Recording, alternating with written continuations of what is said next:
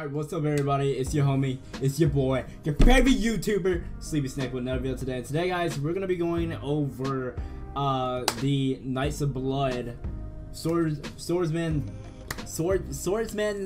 well, I can't pronounce it.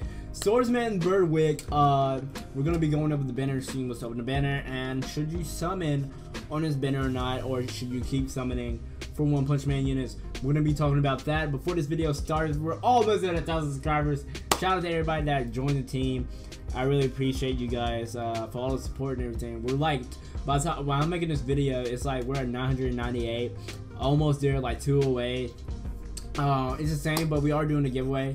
And why is my camera not focusing? Alright guys, so this will be a quick video, just want to let you guys know that. And other than that, hit that subscribe button, and you already know what we're gonna do.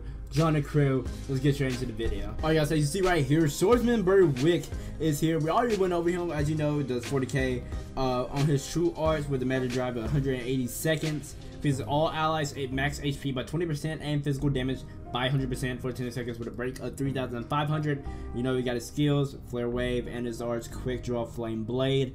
We went over all the Blood Knights one video. If you haven't watched that video, a couple videos back, go watch it and enjoy it. We'll go over all the Blood Knights, in my opinion, on the Blood Knights. So this is stats right here. I'm gonna really go over the other units that's in this banner and see if you should summon for him.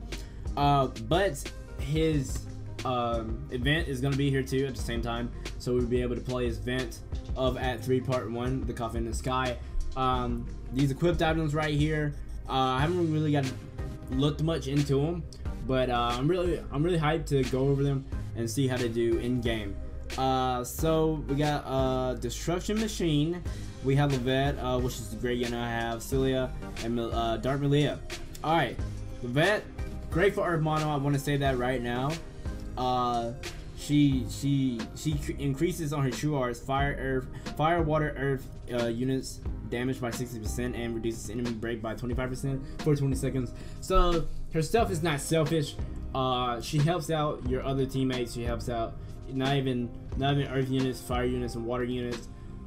Which is really great for Earth Mono team. I used her for our Earth Mono team. I still have to max limit break her, but other than that, so far she's been great.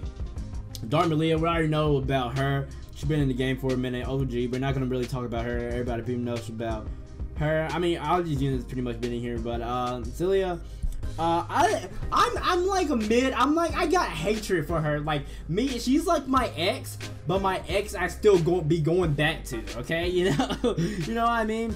But I don't have her, which sucks. But I kind of do. I pretty much wanna. I wish I had every unit in the game that's in global, but you know. But anyway, Destruction Machine Goddess. She does 27k of 27,450 water damage. Magic reduces enemy defense by 100% for 12 seconds when activated with a golden machine. Golden machine will reset. All right. So we're going to the skills. Golden machine outputs of 2 golden machine that gives 1,000 water damage magic. The more golden machines, the more damage. Remember that, guys. And has a CT of 8 seconds with a break of 400. Yours is a break of 3,800. We go to our arts right here. Ultra Bullet was 11,450 water damage magic. Reduces all allies skill CT by 30 seconds for 30% for 12 seconds. Excuse me. Water units getting an extra 30%. So this actually be good for water mono. I'm kind of iffy on her true arts, a little bit iffy, but I do like it, and I love her equipped with the 2 5-star magic, or 2 5-star support. Excuse me. Levette equips, excuse me, has a 5-star support, 5-star attack, and like, oh god, that's just so freaking juicy.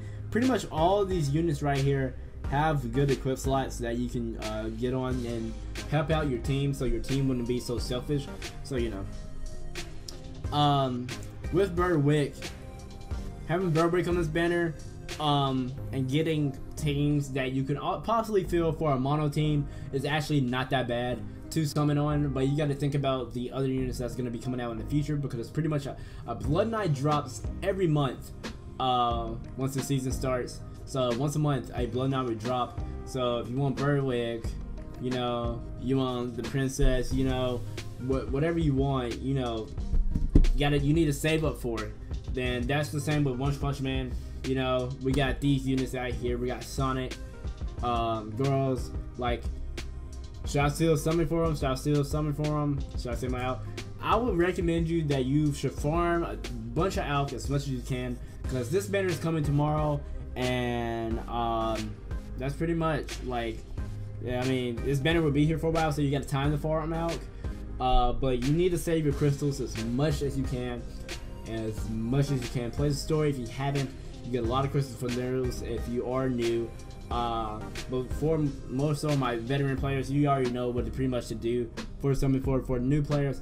I would try to save up as many crystals as I can, and use those crystals to summon for Sword Berwick. Sword Berwick is basically like a low tier Vox.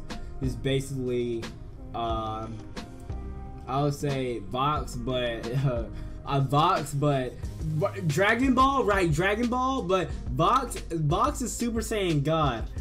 Sword Berwick's not even Super Saiyan. That's how it is, right? Okay. So yeah, that's gonna be it for this video. I hope you enjoyed it. Please like, sub, and subscribe, and thank you for all the support.